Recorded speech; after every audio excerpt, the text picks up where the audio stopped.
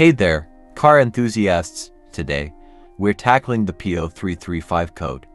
This error code signals a malfunction in the crankshaft position sensor circuit.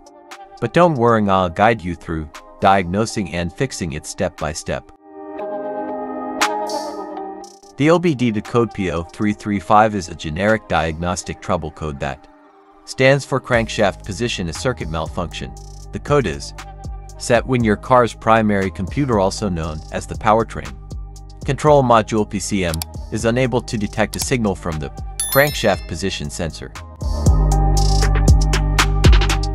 Before we start swapping parts, let's confirm that the P0335 code is accurate by scanning the vehicle system. I'm using my OBD-II scanner to pull the diagnostic codes.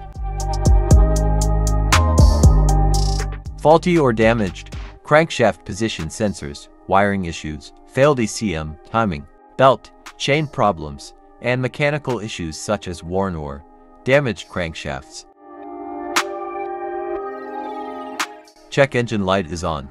Engine stalls or hesitates. Engine bucks or stumbles at road speed. Hard starting or no start. Engine misfire, rough running. A multimeter, OBD-II scanner, socket set. A replacement crankshaft position sensor if needed. And don't forget safety gear, like gloves and goggles. First, we need to locate the crankshaft position sensor. It's usually near the bottom of the engine, close to the crankshaft pulley.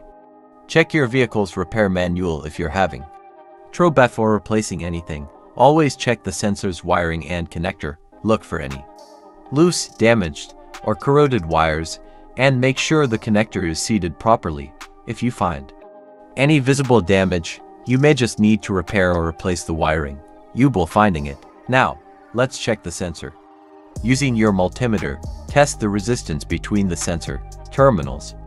A functioning sensor typically reads between 200 to 900 ohms. If your reading is outside this range, the sensor may be faulty.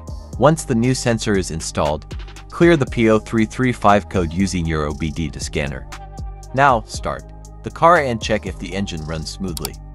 Take it for a test drive to ensure the problem is completely fixed.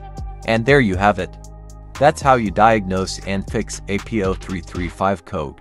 Remember to always double-check your work and consult your vehicle's manual for specific details. If this video helped you out, don't forget to like, subscribe, and hit that notification bell for more DIY car repair tips. Thanks for watching.